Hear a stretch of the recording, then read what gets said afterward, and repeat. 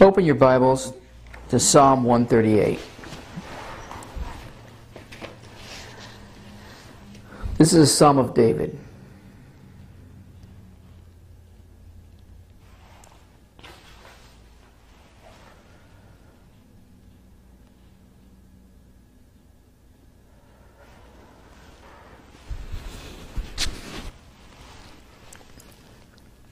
Now, scholars have two different opinions when this psalm was written.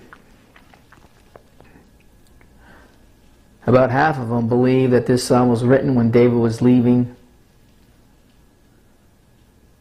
Hebron and moving the throne to Jerusalem and ruling over all of Jerusalem, just not Judah. And that's fine. Some believe it's prophetic psalm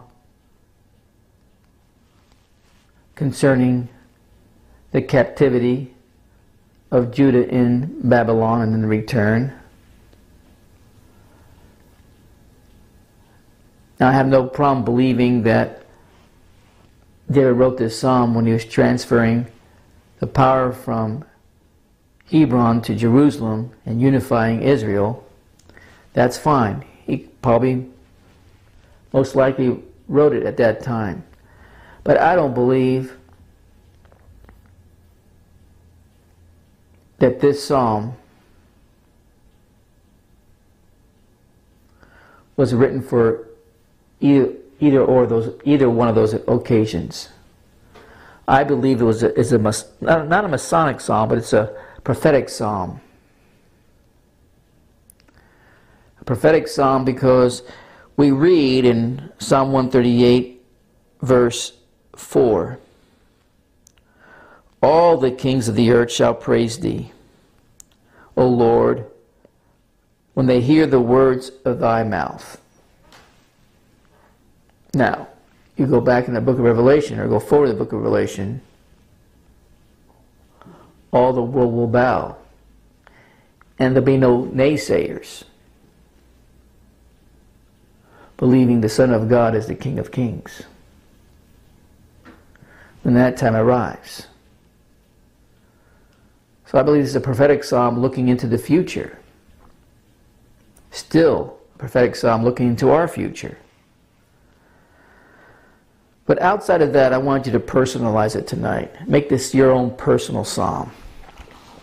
Because this is not part of the David series. I might include it later. Or I might include it now. It'll just be out of the order of when I wanted to present it to you in the series. But I'm always looking at David's life to see it, his habits. And I've mentioned this before, that David, according to Scriptures, was a man after God's own heart. You ever, as a kid, or maybe even as an adult, look upon someone and says, if I just could be like that person, or if I just could have some of those habits, some of those disciplines that that person practices, and apply it to my life. In other words, you look at that person as a model figure.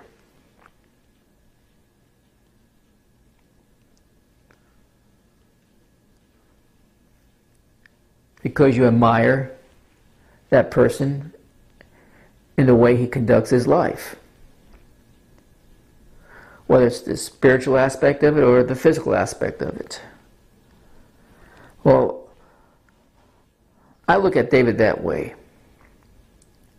Not as a model figure, but what was his secrets? What gave him that wonderful acknowledgement by God in His Word to say, that's a man after mine own heart. That's a man after mine own heart.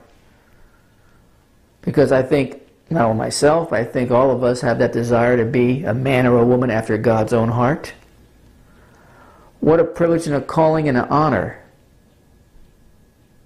that would be that God perceives us, looks at us in that manner. So I'm always digging into David's life. I have for years, trying to find out his secrets. I just call him that for now.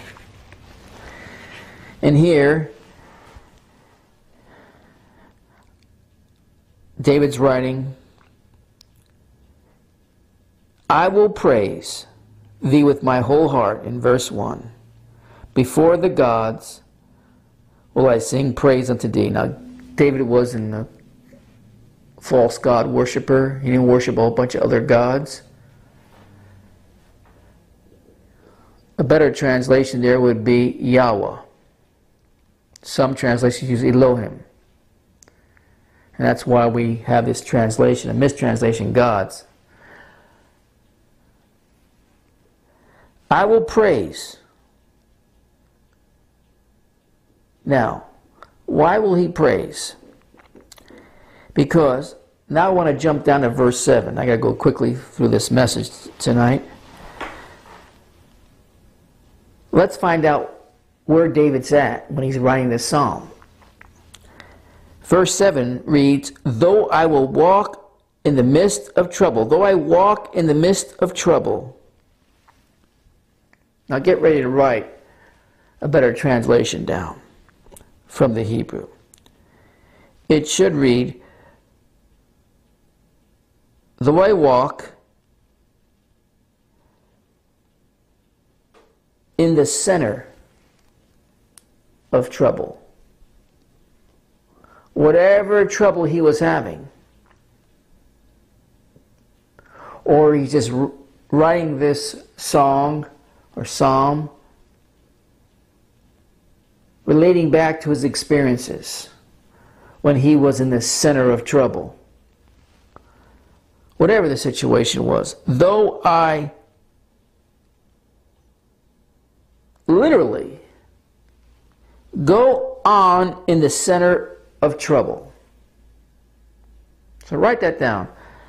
Though I walk and go on in the center of the trouble.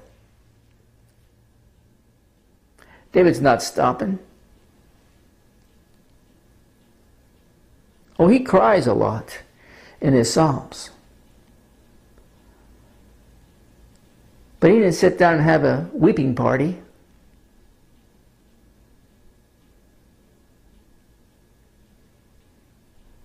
He didn't sit down and have a pity party.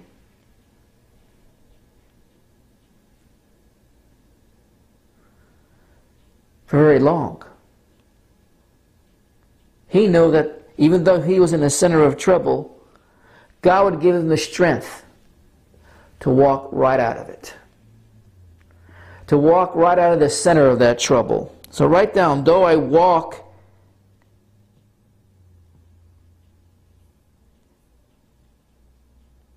and go on in the center of trouble, that will revive.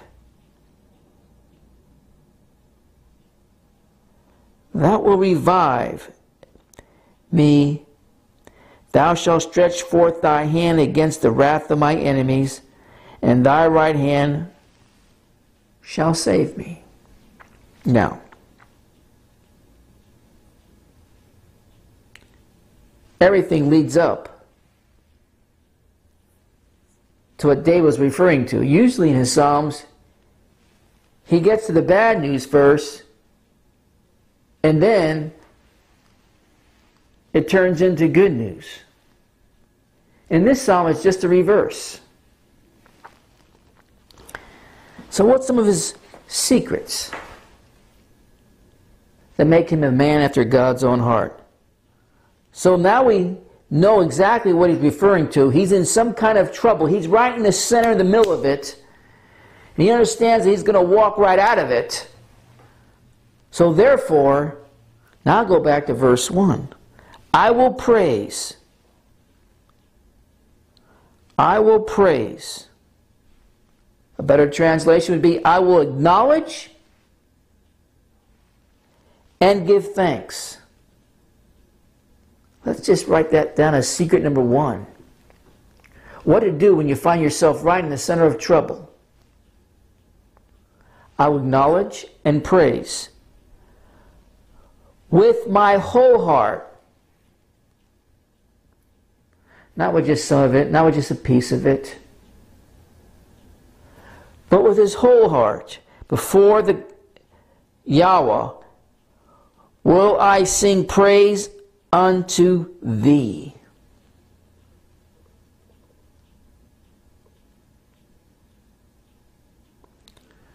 So write down number one. When he finds himself in the center of trouble, he acknowledges God is there and he gives thanks. Why? Because without God being there, he's going to be in one awful mess. Because God would become his strength. God would stretch out his right arm. Verse 2, I will worship toward the holy temple and praise thy name for the loving kindness and for the truth. For thou hast magnified thy word above all thy name. So David finds himself not only acknowledging and giving thanks, but he's worshiping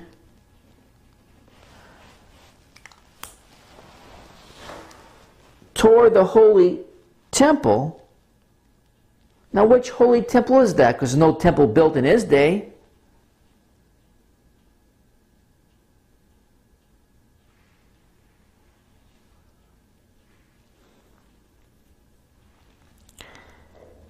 And praise thy name for thy loving kindness and for thy truth.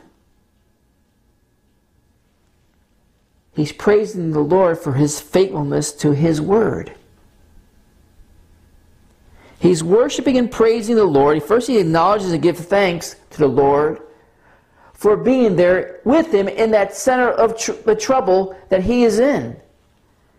And he worships, number two, write that down,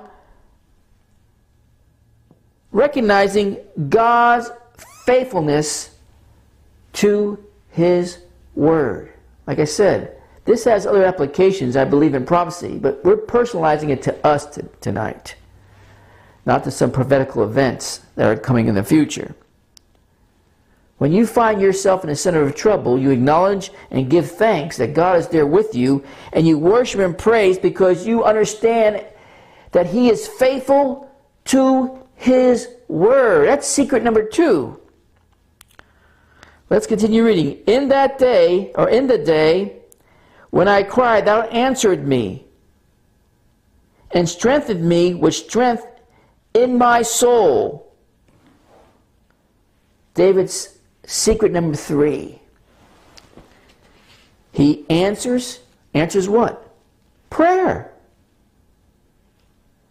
And he strengthens with strength. He doesn't leave you feeble.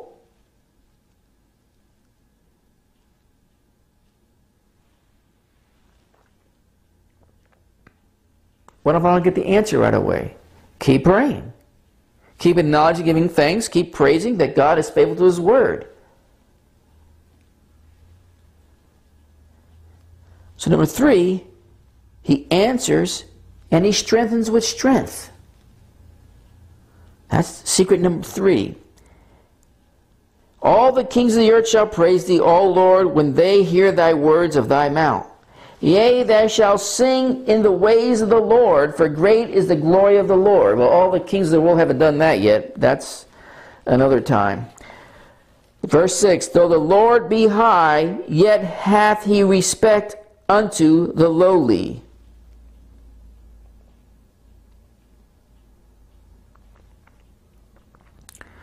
But the proud he knoweth afar off. Now let's look at this verse quickly.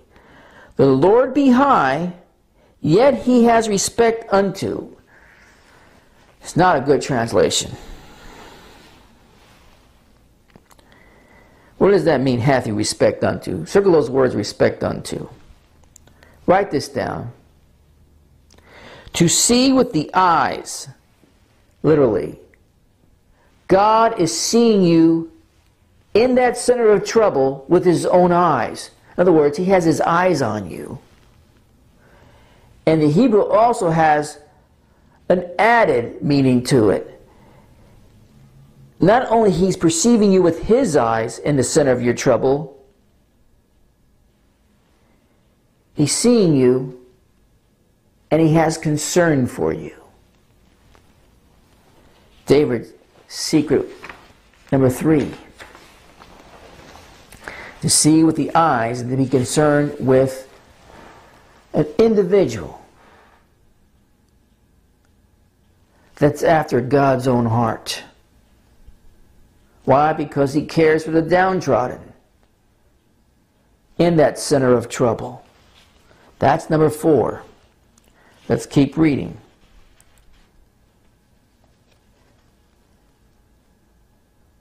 Though I walk in the midst of the trouble, we already corrected that translation, thou will revive me. Thou shalt stretch forth thy hand against the wrath of my enemies, and thy right hand shall save me.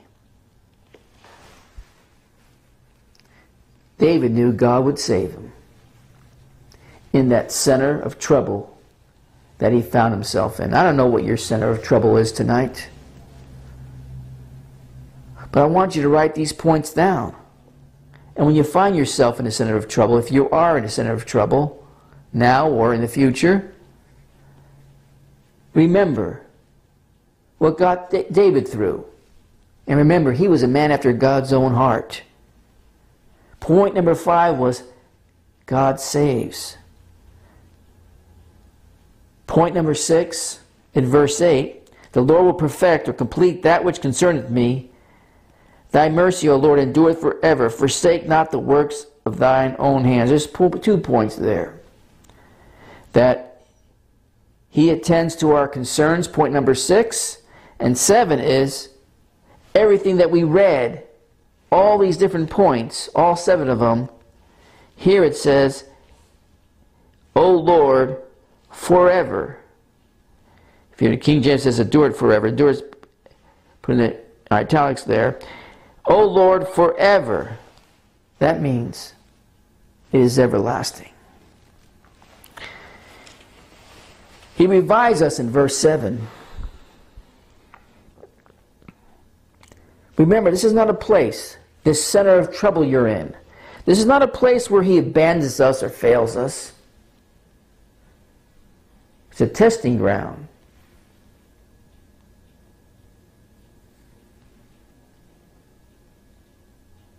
It's a place where we have an opportunity to trust God.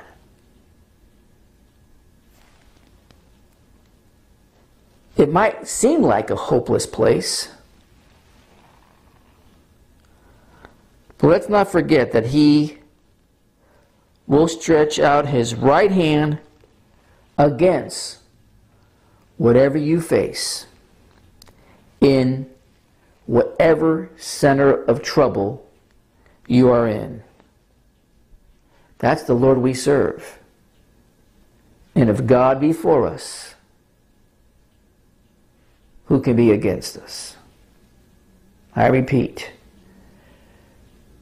to the physical and non-physical, the human pawns and the evil spiritual beings behind the scenes, God is for me. So who do you think you are, that you think that you could be against me and get away with it? God sees all. That's the promise in point number 4. He sees all. He sees with his eyes. He has his eyes on us. Why? Because he has concern for us. He cares for the downtrodden. And he stretches out his right arm. In the Hebrew, It symbolizes strength and power. There's strength and power that God provides us in the center of our troubles. That's what we have to learn to trust in, like David did, that God is for me, so who could be against me? These are the things I look for when I study David's life. It's almost like his secret weapons in the scriptures that we see over and over. And this is just a few that I'll point out in this series. Many more to come. To see how a man could be titled, and was titled, David that is, a man after God's own heart. Someone like that needs to be studied. We need to pull from Scripture everything we can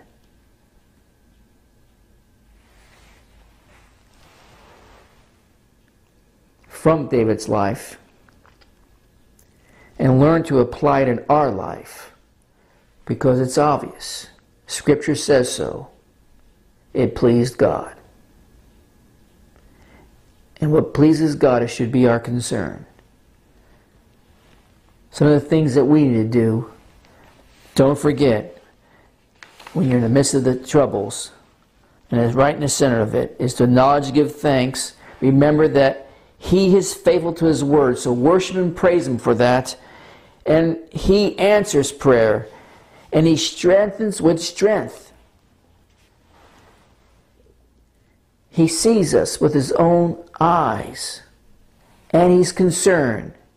It might not seem like that because it seems hopeless in that center of the trouble, but He's concerned, and He's figuring out a way. He's long gone from figuring it out. He's already figured it out, but we're waiting for the answer. And the answer always is that God saves, because He cares for us, and His mercy is everlasting. He does not leave us nor forsake us. With that, if God be for us, who can be against us? Now, this is a short message, but hopefully it drives the point home what to do in the center of trouble when you find yourself in that place. If you got it, let me know. Play a song.